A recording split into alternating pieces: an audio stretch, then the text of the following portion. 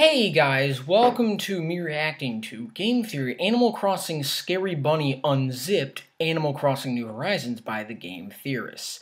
Now, apparently because apparently the Easter event, I think, came out in April 1st and then went to Easter Day, I think. I think that's what happened.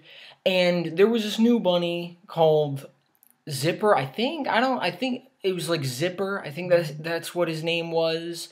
But I can't remember. Like, I mean, I remember watching the Nintendo Mini Direct. Yeah, the Nintendo Direct Mini, where he was announced. And I think his name was Zipper.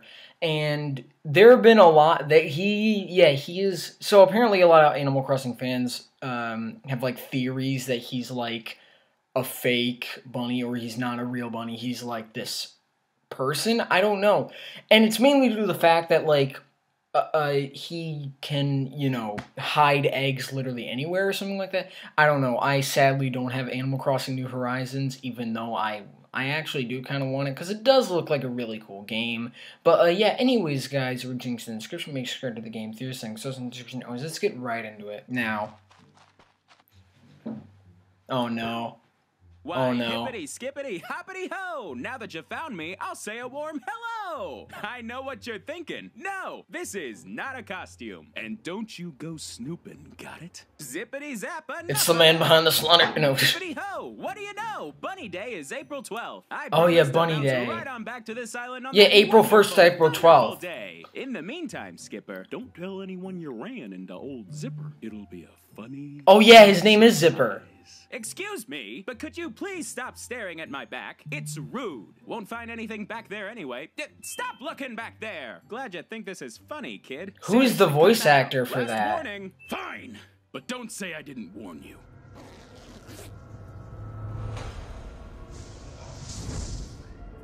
Have a funny bunny day. Hello, Internet. Welcome to Game Theory, the show Whoa. that's to unzip the bunny suit and ruin the magic. Today we're dipping our toes into a new franchise for the channel. What? Pristine waters of Animal Crossing. That was so No creepy. properties. But it was One kind of of funny. Nintendo's U.S. representatives even calls himself our surrogate uncle. Love you too, Uncle David. But I gotta admit, Really? I'm a latecomer to the Animal Crossing franchise. I don't know, it's just something about Same. the game where your primary objective is paying Well- off a home loan. It's a bit too real for me. I feel seen by this game, but not in a good way. I'm already grinding away in real life to try and get Chase Bank to stop looking over my shoulder, and now you want a video game raccoon to do the same thing? I only have 2 shoulders, guys! So if only I could get Chase Bank to accept ocean sunfish as a currency, I'd be set. But the newest release, New Horizons, actually got me to change my tune. With a bit more time on my hands, I decided to give it a whirl. And something about the game's cute aesthetic, the island atmosphere, the relaxed music, it just hit all the right chords. It felt good to find routines and cross items off a short to-do list, rather than the never-ending set of thankless tasks. You mean, time skip, right. You mean time jump? Why is it never a stable state when you own a house? There's always something falling apart. And apparently, I wasn't the only one having those feelings. Since its release was the same day as Doom, the internet has been eager to splice the likes of Isabelle and Tom Nook together with that of the Doom Slayer. But the comparison may be more true than any of us realize, considering New Horizons has been tearing through sales records like a well-armed Marine ripping through heck beasts. Peacefully ripping through heck beasts. Or at least things were peaceful until Easter. Suddenly, Zipper. Islands were flooded with unwanted eggs clogging up their streams, the trees, even popping out of the rocks. This marked when all of us first-time players were introduced, and all the veteran players were unfortunately reintroduced to the creepily mysterious Zipper T. Bunny. Oh sure, he might look like just any other animal in this game world. Hey, but Ronald. Zipper is hiding a secret. Well, I mean, he's not very good at hiding the secret, considering he complains about it under his breath all the time and is literally named after that secret, but still, he is hiding it nonetheless. Oh! T, our little Easter bunny stand-in, is someone hiding inside a rabbit costume. Where have I heard that one before? FNAF? Yeah.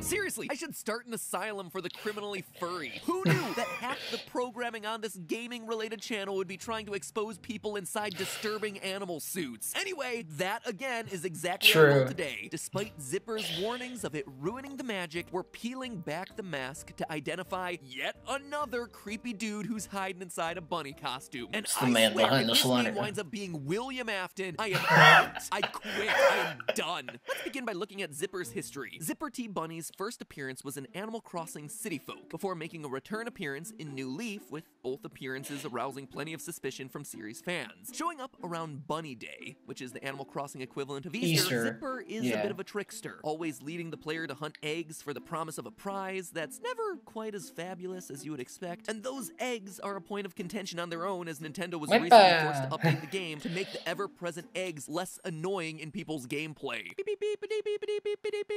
Wait, what? Just in from the news desk, Insane Rabbit replaces entire ecosystem with eggs. I just want my wood again. Please, God, I just want my wood. Who is that voice actor? Everywhere. He's a maniac. Oh, that's the eggs.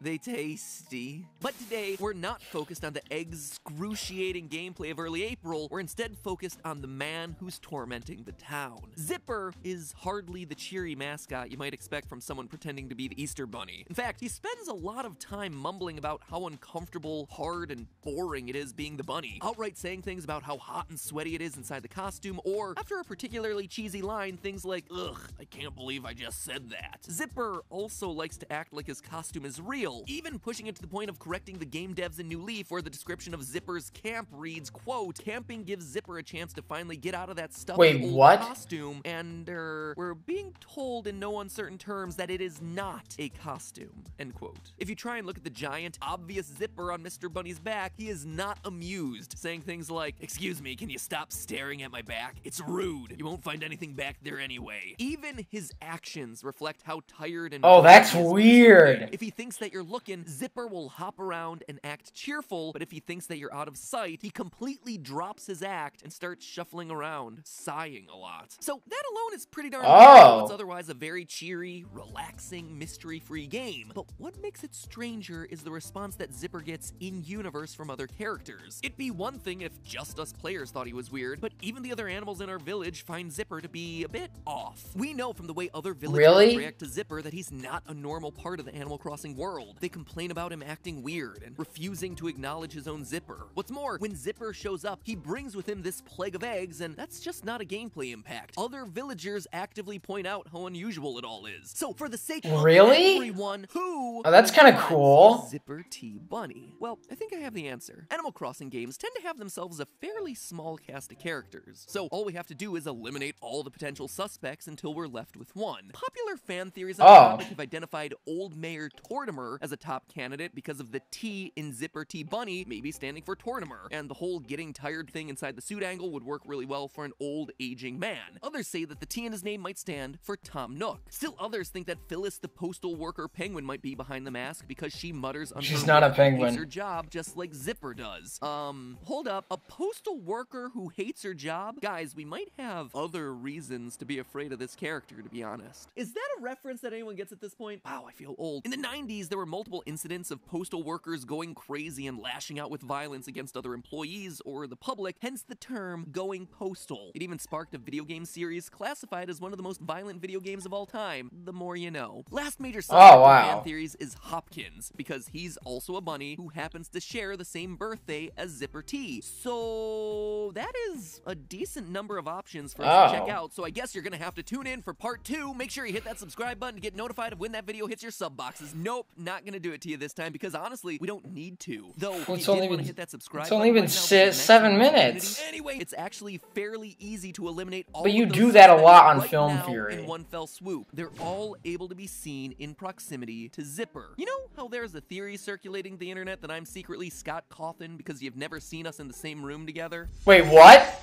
Well, the exact opposite works for Zipper. During Bunny Day events, Zipper can be found in the center of town, and pretty much every other character can be seen in proximity to him, or they're just working inside a building while the Bunny Man stands right outside. Even in a world where you can wave a magic wand and change your clothes, moving that fast just breaks reality. So if we throw some duplicating or teleporting magic out the window, which feels fair based on the rules of this game universe, the long and short of it is that Zipper isn't a villager that you or I know. But let me be clear, that doesn't mean that we don't know the true identity of Zipper T. Quite contrary, in fact. I think that Zipper T Bunny is actually our father. I am your father.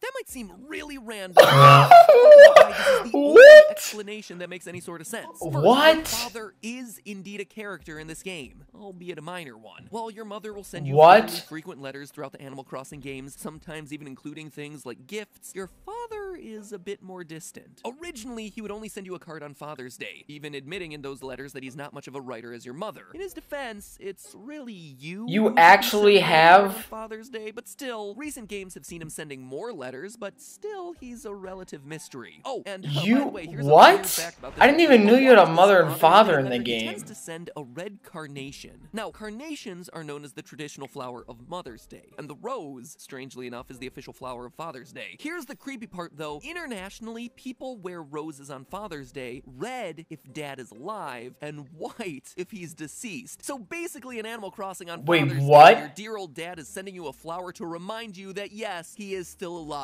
Just watch out for the day that he sends you the white carnation. Yikes! But okay, what does any of this have to do with Zipper Bunny? Nothing, at least in English. But for the real answer, we again have to look internationally. Obviously, Zipper Bunny in English is just a play on the fact that he's a man in a costume. And this is true for lots of his other international names as well. Except Most of them are some version of Zipper or Bounce, but a few of them really stand out as being particularly interesting. In Germany, they dropped the whole pretense of Bunny Day altogether and just called Zipper Osterhase, or a pun on the German translation of Easter hare. In Japanese, notably the native language for the core Animal Crossing team, Zipper's name is Pyon-Taru, which is something of a portmanteau of Pyon, roughly the Japanese equivalent of boing, and Taru, which is a suffix for a Japanese boy's name, specifically Boing Boy? First son, at least in the ancient tradition. In other words, so Boing Boy? Boing Son? Boing Boy. Boing Boy. The fact that villagers are using male pronouns can help us determine that Zipper is most likely a male, but hold on to that whole first son thing. We're gonna get back to that in a second. Things start to get even more interesting when you get to his Italian translation, Ovidio. In Italian, the word uovo is egg, which is kinda close to Ovidio, but still, it's a pretty far departure. Ovidio is also unusual considering that it's the actual Italian name for Ovid, an ancient Roman poet known for his epic work, The Metamorphoses, which is a bunch of myths chronicling the creation of the world up until the death of Julius Caesar. It was a hugely influential literary work, inspiring famous authors like Dante, Chaucer, Shakespeare. My wife Stephanie, who was a classics major, assures me that this was funny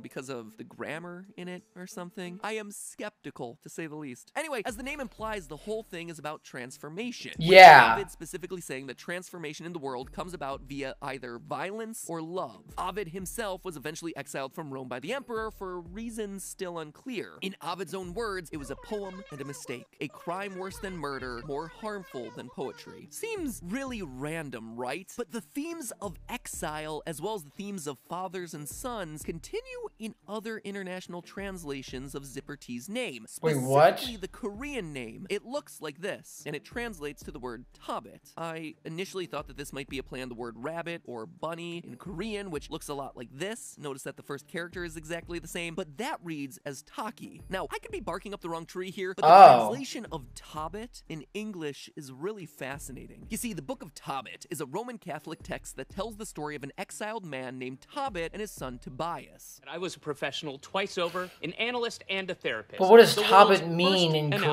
not that Tobias. Tobbit was exiled for his debt, and it was up to his son Tobias to get money for his father to pay off that debt. Now, I'll admit that a lot about this story doesn't really line up. For one thing, Tobbit was blinded by bird poop, and I'm pretty sure that's not a part of Zipper's backstory. But it is still very interesting that the developers chose to go with this name in Korean. While almost every other name is a transparent play on words or an onomatopoeia, this one is a very specific, obscure reference. It's about a man in exile because of debt, and the son who goes out into the world to pay back what his father owes. In Animal Crossing, a story about a kid going out into the world and immediately being put into debt and having to earn his way out of that debt. It's a weird coincidence, wouldn't you say? Couple that with the Italian name Ovidio, potentially a reference to Ovid, another exiled man. Well, what does Ovidio mean? Its implications of tying back to a firstborn son, and you have yourself a case to be made that Zipper is a father in exile for his debt. I mean, think about this. You are the only human in this game. Your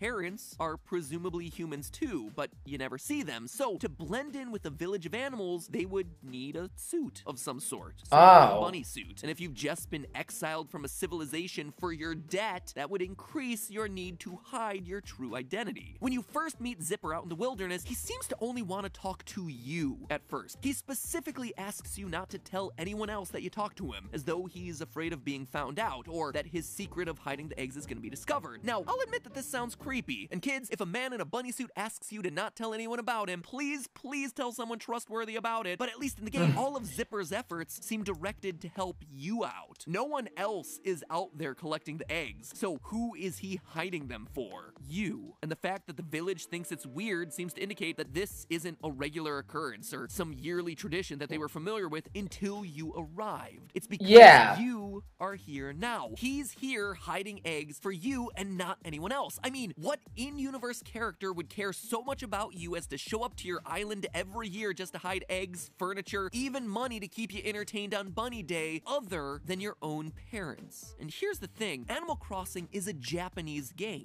True. Fathers are almost required to be distant from their children. Studies of parenting in Japan show that many fathers feel like outsiders in their own homes because so much emphasis is placed on the economics of the household, how much that household earns, and how much of your life you have to devote to the company. Fathers, as a result, are always away from the house. They're always working. They're leaving most of the parenting to the mother. There's even a phrase for this in the Japanese language, chichioya fuzai, roughly meaning that the father is missing in action. It makes the relationship between father and child stunted in many families, with fathers struggling to express themselves. It's probably why your dad in the game has so much trouble actually writing you letters. Couple that with all the references to fathers and exile, and the fact that no other character we see in the game can possibly be Zipper without the power of magical teleportation, and I think Zipper T might just be your father trying to show his affection through other methods. Not writing, but doing. Not himself, but as a character, sweating away in a miserable rabbit outfit. Who else would try so hard to keep the illusion of the Easter Bunny alive and hide presents in trees specifically for you? Who else would then take those same worthless eggs that you just found and trade them in for more and more recipes and gifts? I mean, he's not entirely good at it. He's kind of awkward, and a lot of times it feels like more work than it's actually worth, but he does frequently refer to you as kid, and he does want to keep the magic alive for you.